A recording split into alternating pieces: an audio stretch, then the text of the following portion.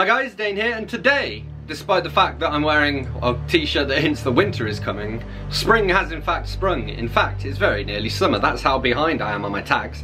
I am doing the spring has sprung tag. I was tagged by Cats and Camera. I have no idea who did this originally. Sorry, I didn't note that down. There are 10 questions. We're going to go through them, so let's get started. Dane reads. Question 1. Flowers. All the flowers we remember are blooming again. Pick a book that's a fresh take on a retelling. Well, it's got to be, I mean, I guess it's not really fresh now, but Northern Lights by Philip Pullman.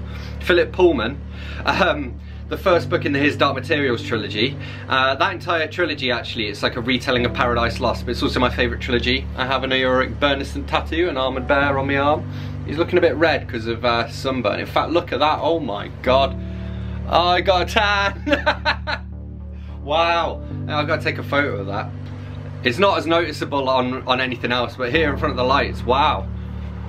Yeah.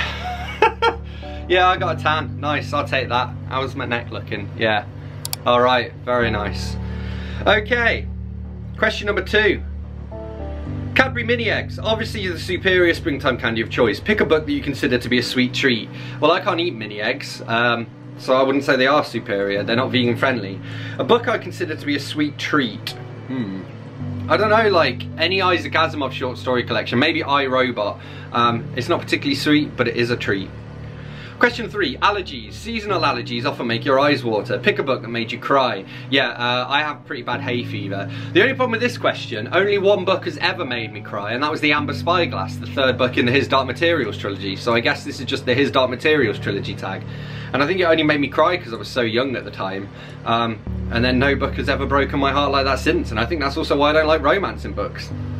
Question number 4, spring cleaning. Out with the old and in with the new. Pick a book to unhaul. We'll go with The Alchemist by Paulo Coelho. Really didn't like that book. But also, funny story, my friend Neil, when he read it, he hated it so much that when he finished, he literally just threw it out of his window. That was also my answer on it. It was a Facebook thing of like, you go home with a date and you find, she tells you her favourite book and you immediately leave. What's the book? And that was my answer to that.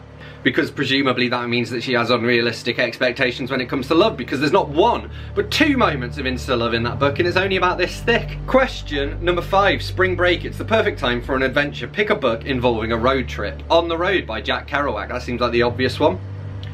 Question number 6, mating time. It's that time of year in the animal kingdom to make some babies. Pick a book with some smutty delights. I will go for Amsterdam Thoughts by Sylvia Hadfield. So this is an erotica novel, but better yet, it's a customized erotica novel where like you put your own names in it. So it was really weird. I put one of my friends' names in it, who I've never had sex with, just to clarify. We did kiss when we were like 15, but it was more of a jokey thing. So anyway, I put her name in it and a few others. So I'm going around like banging all my mates. It was really weird. Question number 7, rainbows. I just feel like spring is made of freaking rainbows. Pick a book featuring an LGBTQ plus character in brackets. Zzz. Okay. I'm trying to think of what the most recent one that I would have read that felt featured an LGBT. Oh, the one I'm reading now, Others by James Herbert. There's a guy in that who's gay, but unfortunately he does get murdered. It's a bit of that old trope of like, kill the gays. I mean, it's also set in Brighton, so there's a fair bit of LGBTQIA representation in it. And the main character's also like physically deformed as well. Question number 8, Spring Awakening. This is one of my all-time favourite musicals, even though it's filled with completely dysfunctional characters. Pick a book that's also filled with completely dysfunctional characters. I have never heard of the book Spring Awakening. A book that's filled with dysfunctional characters. The thing that comes to mind straight away is Formerly by yours truly, by Dane Cobain. And it's a novel about a social networking site, and it's just, they're all dysfunctional, man, and they're like a dysfunctional family almost, even though they're obviously not related. Question 9, in like a lion, out like a lamb. Pick a book series that didn't get better as it progressed. Quite a few of them, to be honest. What springs to mind first? The Mortal Instruments series. It started out and continued pretty Question number 10, fun in the sun, tag some friends. Alright, so we're going to do my old standby. Oh shit. Sorry, I just got a notification by Instagram and clicked on it by accident. So we're going to my YouTube channel and I'm going to pick some people who have tagged me.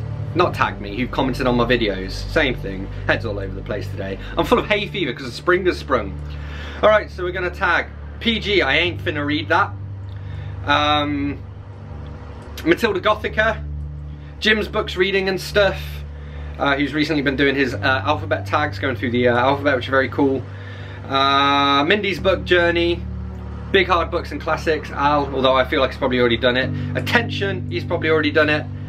Shout out to Hoppy Pumpkin Dance, even though they don't have a channel, but shout out anyway. Say Kevvie, that'd be a good one. Kevvie, please do this in full drag, but in your most summery outfit, even though it's spring, your most springy outfit. Spinelli Speaks, Charles Heathcote, I'll do 2 more. We'll do Jeremy Fee, and we'll do Joel Swagman. So there we have it, that's what I made of the Spring as Sprung tag. As always, don't forget to let me know what you thought of this tag and my answers in the comments. Hit that like button if you've enjoyed this video, hit that subscribe button for more, and I will see you soon for another bookish video. Thanks a lot. Bye bye. Bye bye, Kinsey poo.